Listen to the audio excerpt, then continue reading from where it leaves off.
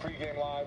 That'll start at 4 p.m. It is a short week for everybody, including the great Dante Whitner. I'm Dave Feldman. Thanks for watching. The 49ers are 2-0.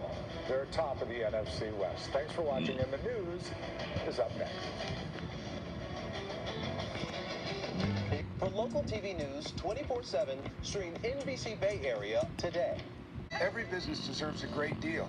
That's why Comcast Business is launching the Mobile Made Free event. With our business internet, new and existing customers can get 1 year of unlimited mobile for free. It's our best internet, powered by the next generation 10G network, and with 99.9% reliability. Plus 1 line of free mobile for an entire year. It's the Mobile Made Free event happening now. Get started for just $49.99 a month. Plus, ask how to get 1 free line of unlimited mobile. Comcast Business, powering possibilities. We're all about getting you ready for today, especially here in the Bay.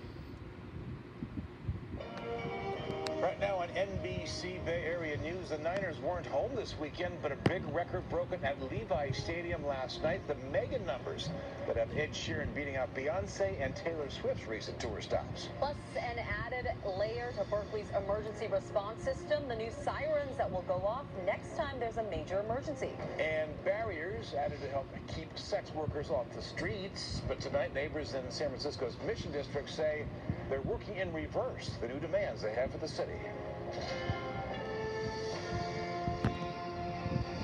Thanks for joining us on this special edition of NBC Bay Area. I'm Gia Vang. And I'm Terry McSweeney. They want the city to step in. Tonight, neighbors in San Francisco's Mission District say barriers installed earlier this year to deter sex work on Cap Street have actually pushed people to their street. Those neighbors say they now feel unsafe walking around their neighborhood at night, and they're asking for more support from the city. NBC Bay Area's Alyssa Gord reports from San Francisco.